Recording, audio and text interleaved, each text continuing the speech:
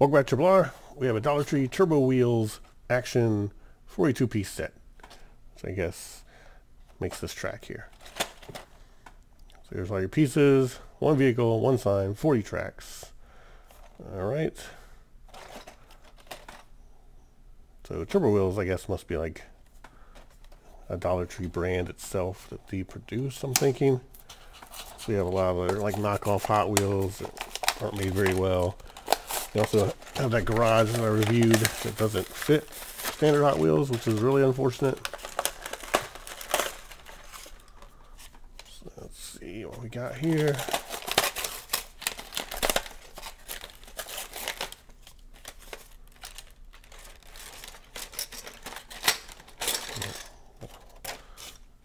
So you could keep this, I guess, to keep things intact if you wanted to. Probably just best it goes in a box somewhere. All right. Here we have it. And then I guess you can connect it any way you want, or you can do how you, looks like you have a bridge set up here. Let's just see how well they connect. This little SUV kind of thing. It rolls. It's just really plasticky. I'm out of straights.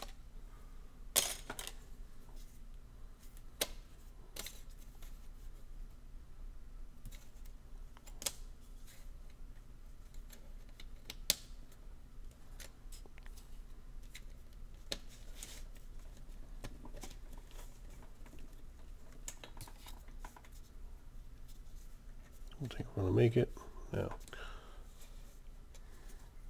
I'm not sure how you would get this much track out of this.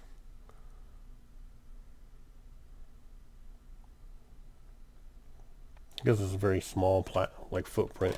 I probably have like way too big. So I'm guessing that's why. Well, let's at least see if this goes on the track.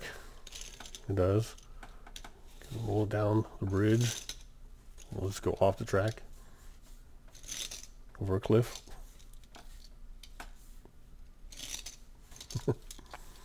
That's still, it's not a bad little like set for $1.25.